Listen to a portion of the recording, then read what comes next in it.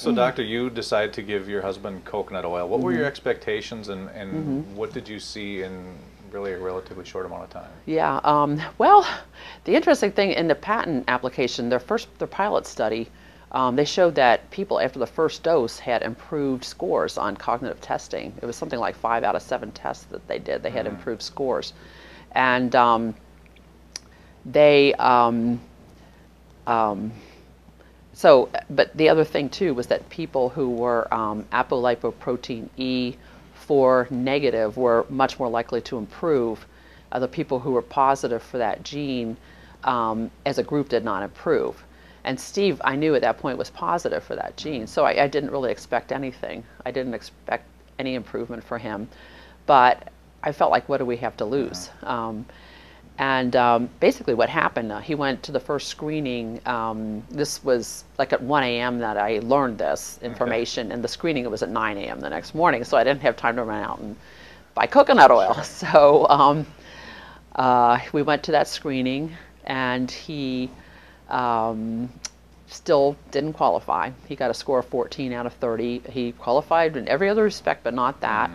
The interesting thing that happened that day that ties into the long story, the longer version, is that she had him draw a clock too, and it was the clock test for Alzheimer's. It's a very specific test. They can kind of see where a person's at, mild, moderate, severe, based on the test. And he drew a few little random circles and a few numbers, and it really wasn't organized like a clock. And that was a bit shocking for me to see. And she told me that she felt he was on the verge of severe Alzheimer's. And I myself felt that he was kind of on a downward spiral at that point. So on the way home, I thought, what have we got to lose? I'm going to go pick up some coconut oil. So I made a big detour about an hour away from where we live to the only place I had ever seen it, and it's everywhere, but I didn't know that at that point, and picked up some coconut oil. And when I got home, I researched coconut oil, had to kind of do a little Biochemistry 101 refresher, like which are the medium chain triglycerides, and I was able to find a fatty acid analysis breakdown. It's on the USDA website, and I figured out that coconut oil is almost 60% medium chain triglycerides. And from the dose that they were using for this medical food, I was able to figure out how much coconut oil to give Steve, and that turned out to be a little over 2 tablespoons. Okay. Was equivalent to their dose. So the next morning, he had a screening scheduled at 1 in the afternoon, and for breakfast I gave him a little over 2 tablespoons of coconut oil. I put it into oatmeal because coconut was a little bit solid at room temperature, and he ate it without any problem. I actually had a little bit of indigestion myself. I took it too. I thought, I'm not going to make him take something that I won't take.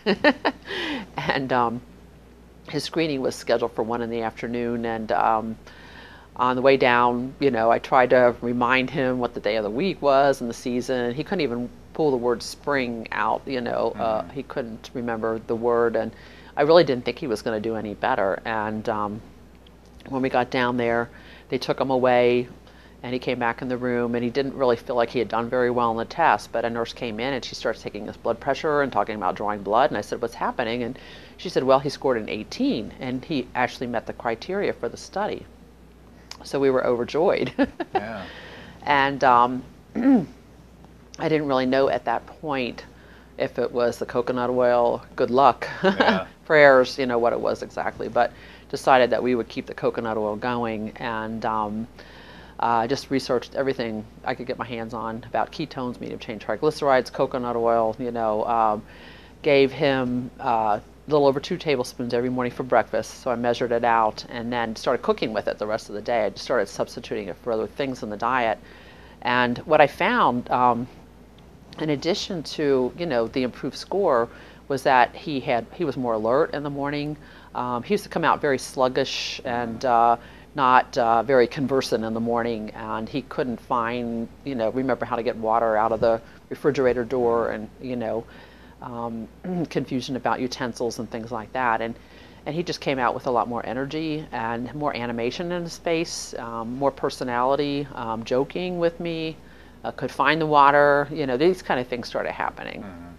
And about the fourth or fifth day into it, you know, we talked about how that our life had changed for the better. I mean, he felt so much better, and he said to him it was like the light switch went on the day he started the coconut oil, that a fog lifted, and he really felt like he had gotten his life back and had hope for the future. He'd been quite depressed up to that point. So you continue to see improvement over the weeks and months. What happens when, I mean, ultimately you're going to forget a dose or something's going to happen, travel appointments or something. Did you notice anything on those days too? Yes, yeah, we did have a couple of occasions like that. He one time he had fasting blood work, and the line was so long that it was noon by the time you know, he had gotten his dose of coconut oil. But he was very shaky, and he felt a little claustrophobic, and he had trouble. Well, his tremor. He had a tremor that had basically gone away, and that came back, and just more confused. And 20 to 30 minutes after we gave him the coconut oil, then he, you know, he almost like sighs, and you know, the tremor goes away, and he can think more clearly. So we had a couple of occasions that we saw that happen. So it literally acts like an energy, and if you don't have it, it's like if your tank runs out of gas, your car doesn't run. You know, and it was almost something like that we were seeing.